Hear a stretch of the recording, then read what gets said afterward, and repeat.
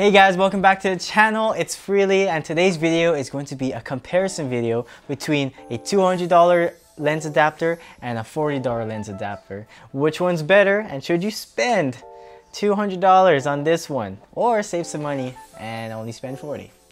That's today's video, and let's get into it. So if you don't know what these things do, they basically allow you to mount your EF lenses, which is the DSLR lenses for Canon, and mount those EF lenses on top your mirrorless camera. And now it'll be able to go on top any of Canon's mirrorless APS-C sensor size cameras. So like the Canon M50, M6, M5, and all the other ones.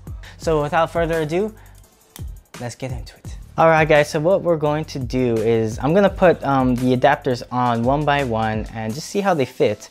But first, let's just do like a quick overview between them two. So this is them side by side. As you can see, this is the Canon and the MOVO. Just like that. So the MOVO one looks not as shiny as the Canon's one, as you can see. And over here, the Canon one has a dot, a red and white dot up on top, while the MOVO one has nothing. And their connections look pretty much the same. So yeah, there's not much that separates this one, the $40 one, and the $200 one. So let's put them on the camera right now. I'm gonna put the MOVO one on first. Match up the white dots. All right, so it fits well, and there's no wiggle to it, but let's try out the first lens, which is going to be the 50mm 1.8. So let's try it on. All right, so we have our subject here.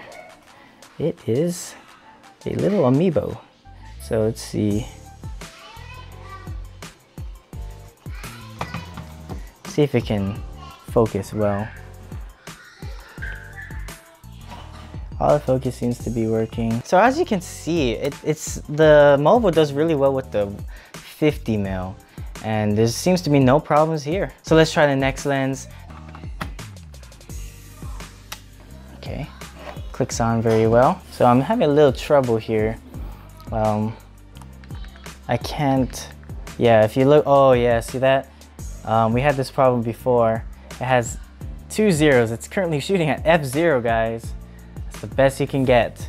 But look, when I hit the record button, it doesn't allow me to record. Or even, let me try to take a picture. Yep, I can't even take a picture. The 24-105 doesn't quite work on the MOVO version of the lens adapter. So yeah, that's quite unfortunate. So let's try the 70-200 next. Okay, there we go. Man, it got very, very heavy. So we were having the same exact problem. It's in f0, and it's just not able. You're just not able to take any pictures or video. Let's see, turn it to video. Yeah, it's just not working. There's a little bit of a wiggle here, but I don't think that the contacts. Oh, whoa! So I wiggled it a little bit. Oh, and now it's able to take video, so let's see.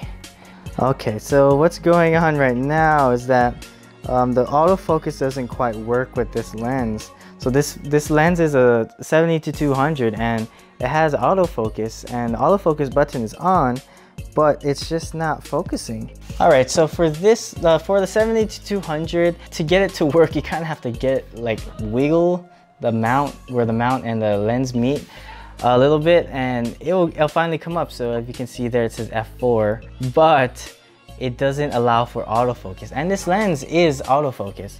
If you can see here, I had it on manual focus, and the manual focus is the only one that works. If you put on autofocus and try shooting, yeah, it just doesn't work. So yeah, so in conclusion, with the 70-200, it will work, but only in manual focus. So the last lens we're gonna try is a fisheye. So now we have the Tokina fisheye 10-17, f3.5 to 4.5. So let's just see how it goes on top of the MOVO. So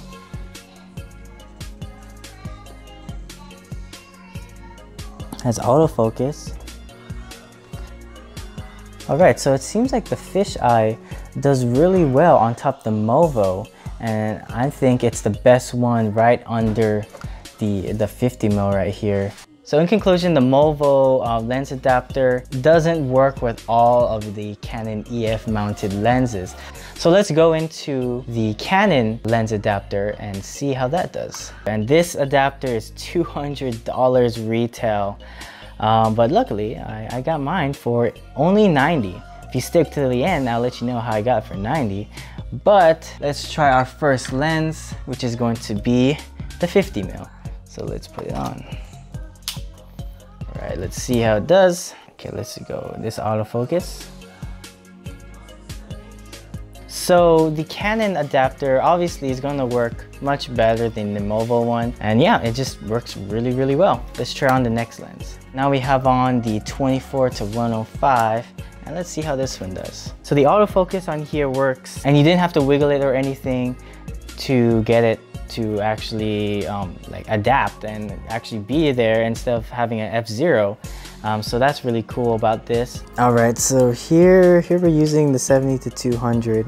I'm just going like back and forth between the lens adapter